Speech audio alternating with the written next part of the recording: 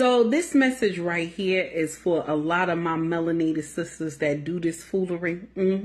A lot of y'all who do this nonsense. Let me share a little tidbit with you. That I ain't happy syndrome that y'all get. That I ain't happy no more syndrome.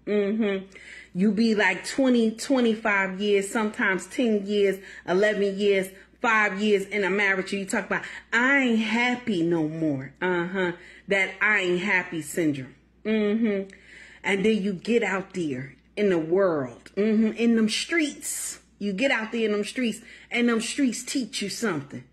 Ain't nothing like it. And them streets teach you something. And then y'all come back to social media and talk about, I can't find no man. I don't know why I can't find no man. There's no good man. You had a good one. You had a good one.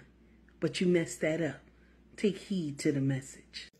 That queen knows her stuff. Believe that. And that's the biggest excuse we hear why divorces take place. I'm not happy. I'm not happy. The amount of women who don't get it yet. When the wedding vows are being recited, believe it or not, they're like the final warning. Every vow is like, this could happen.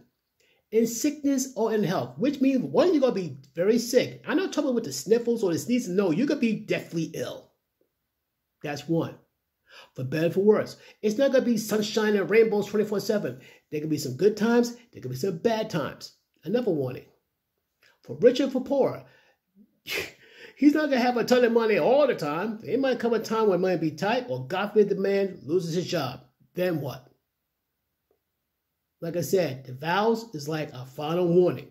For every vow spoken, you better take about 1 to 2 seconds to think very carefully.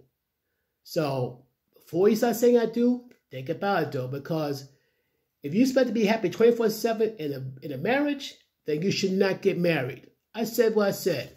Peace.